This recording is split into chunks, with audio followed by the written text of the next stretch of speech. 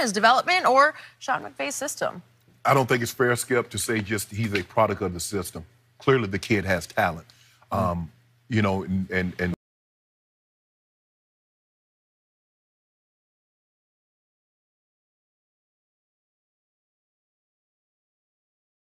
McVay believes in, and the system is very conducive to what he does well.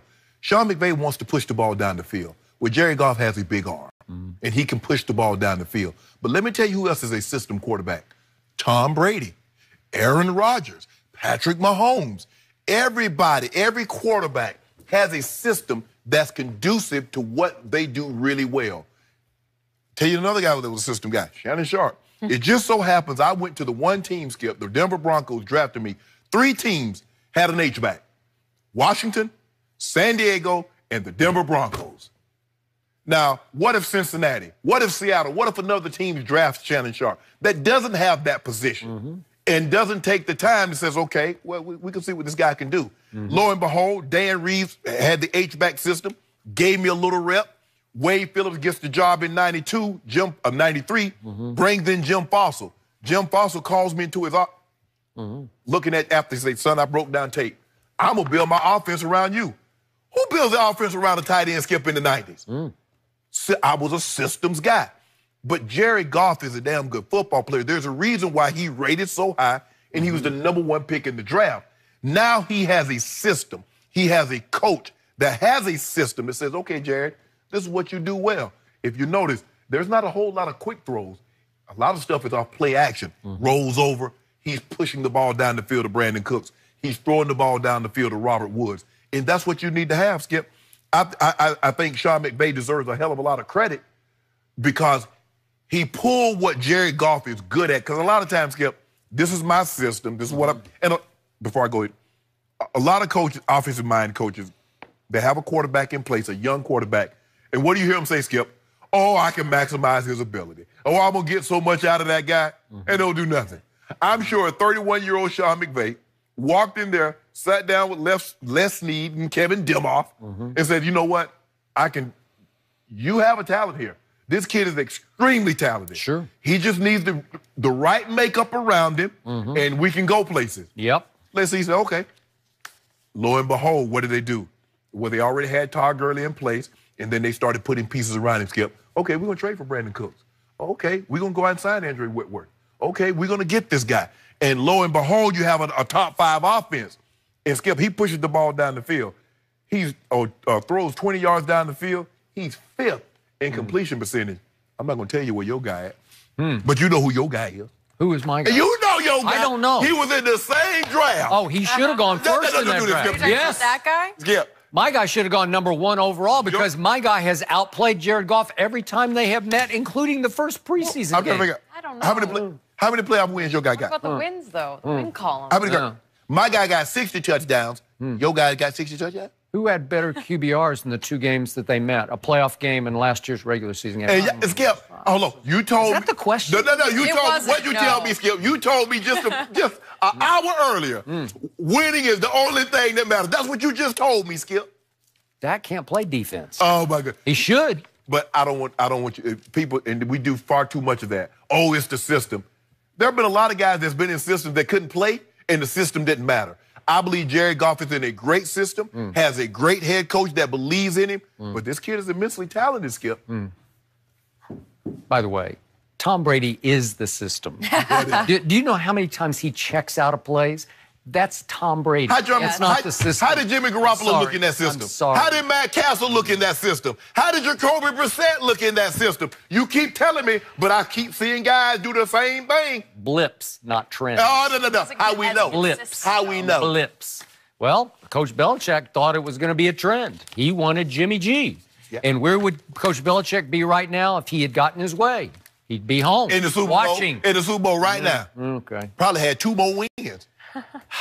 Back to Jared Goff. So for the record, before that draft, I liked him. I endorsed him as the first overall pick, but I never loved him. He didn't knock me over, and I didn't know enough about your man Carson Wentz. I saw the championship game they played in, but I couldn't really draw a bead on him, and I couldn't take a stand because measurables. Carson Wentz had all the measurables, but I just wasn't quite sure about him. I saw him in the All-Star games, whatever. But this guy, he can play. He's got athletic ability, and he's got a big arm. Yes. And his father was a Major League Baseball player, and I always like bloodlines because it just helps. Yep.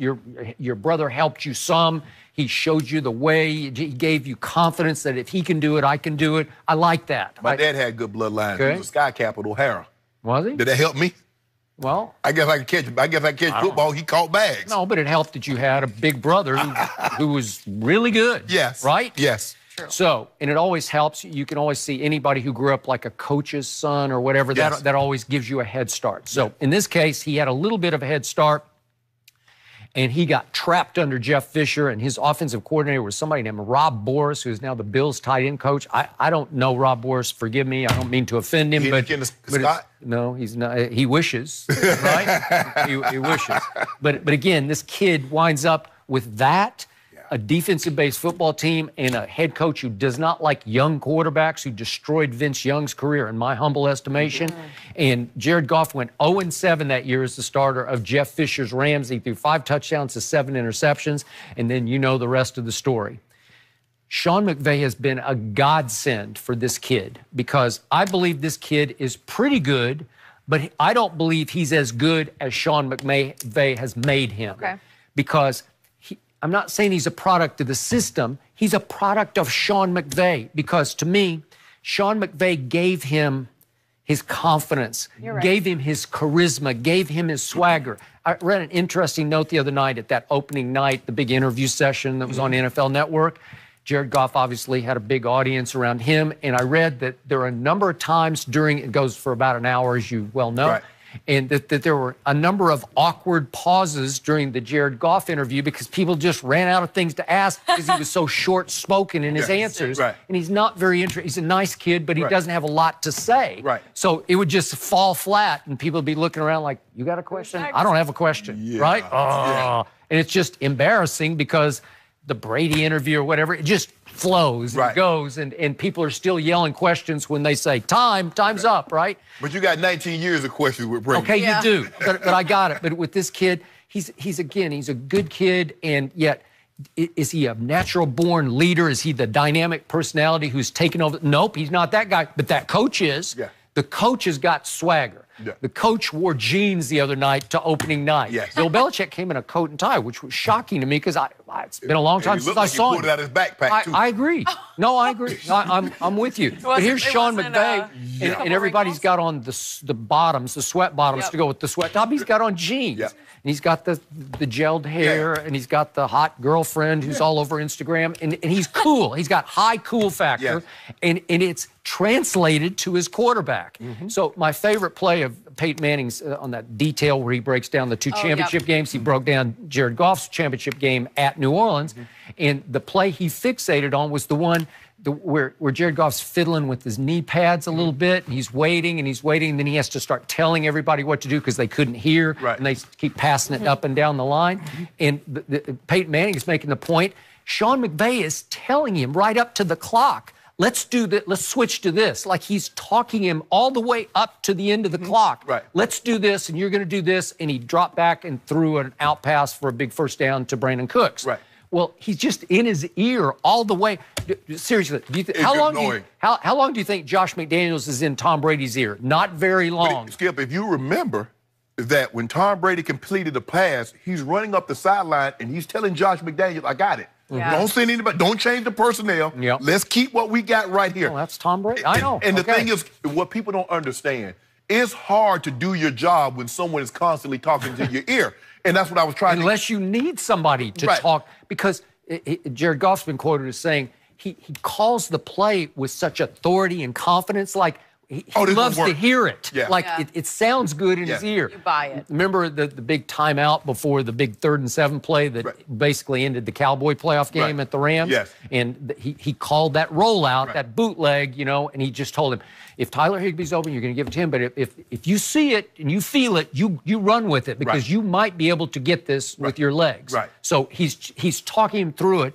And you know how it feels good in your ear when you got somebody you completely believe in? Man, when your coaches believe in you. I remember Dan Reeves, when he called me in his office, Skip, all our tight ends, Clarence K, Orson Mobley, Chris Verhulst, who decided it was Plan B with no free agents, Plan B back then, had gotten hurt. And he called me in his office, and he told me, you know, would I mind switching to tight end? I was like, am I going to get an opportunity to play? He's like, sure, but you're going to have to learn the plays. He say, son, you are too big, too fast, too strong not to make a living in this league. Yep. Dan Reeves played in the NFL. He coached under Coach Tom Landry. He had gone to 3 Super Bowls before Shannon Sharp even set foot in the NFL. One was the championship game in the Ice Bowl. Yeah, exactly. And so for him to have him say that, clearly I was like, this man knows something. He does. He thinks that much of me. Sean McVay, the way he calls the plays and the authority in which he calls them, you know he's confident. Okay, he's telling you, now, we're going to call this play. But if it's not there, I got confidence in you that you're going to go get us this first down and you're going to win us this game. So in that way, he's an extension of Sean McVay. Obviously, he has ability, big ability. But it put him on the map. It made him to have this guy calling his plays for him. The same thing that Sean McVay is doing for Jared Goff.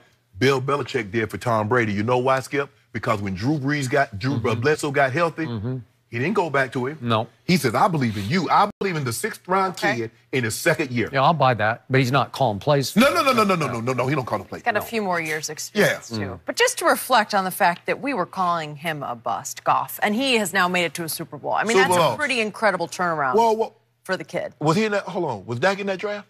Yeah, it was. Different discussion, different day. Dak is Brady-esque because he's a 4th-round pick who's a Pro Bowl player. The potential. 2 Pro Bowls. You're right. How can you? The only difference how can you explain that? Nobody from Brady's draft went to the Super Bowl. Oh, really? No quarterback went to the Super Bowl. It's time for some GOAT talk.